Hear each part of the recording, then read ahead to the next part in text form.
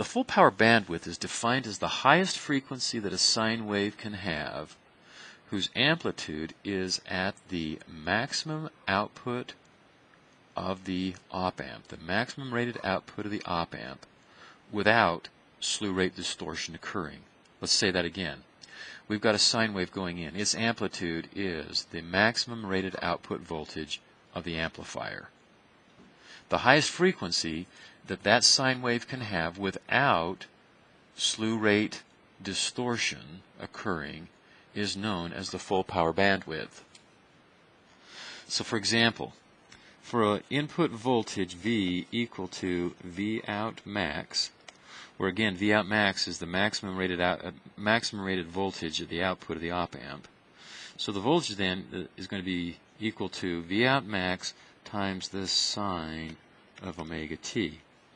Now the maximum rate of change of this is going to be dV dt max will occur at, and take the derivative of this, we're going to have omega V out max times the cosine of omega t, and of course this has its maximum at t equals 0.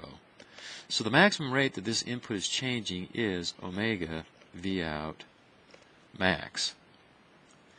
Now, the frequency that makes it so that this product, omega V out max, equals the slew rate is known as the full power bandwidth, and we're going to call it omega sub m. So omega sub m then is equal to the slew rate divided by V out max. That's the full power bandwidth in radians per second, and of course F sub m, which would be the full power bandwidth in hertz, would be then the slew rate divided by 2 pi V out max.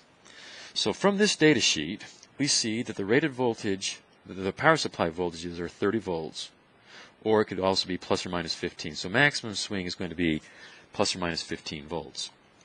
Under those circumstances, we're told that the output voltage swing can be 28 volts or plus or minus 14 volts.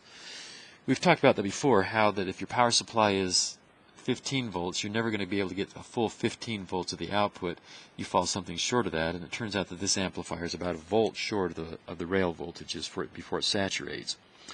So, our V out max then is equal to 14 volts, and the full power bandwidth then, F sub m will equal the slew rate.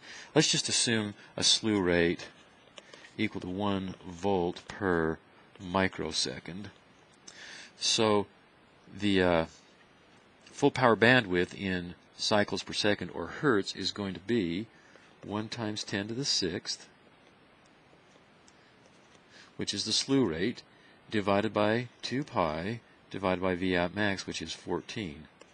And for these numbers here, it turns out that the full power bandwidth is 11.37 kilohertz.